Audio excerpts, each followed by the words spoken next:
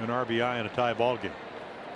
Lester's delivery on the way, and that's going to be a base hit, and the Orioles have come back to tie it up.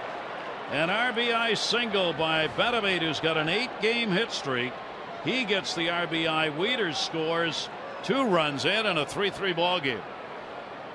Yeah, trying to get in on Wilson Betemit, maybe getting to a point where he can try to strike him out. And once again, the inside out swing. Boy, is that in vogue in the big leagues. Stay inside the ball. Don't overswing. And strong enough. There's Matt Wieters to make it 3-3 to get the bat head to the ball. And Wieters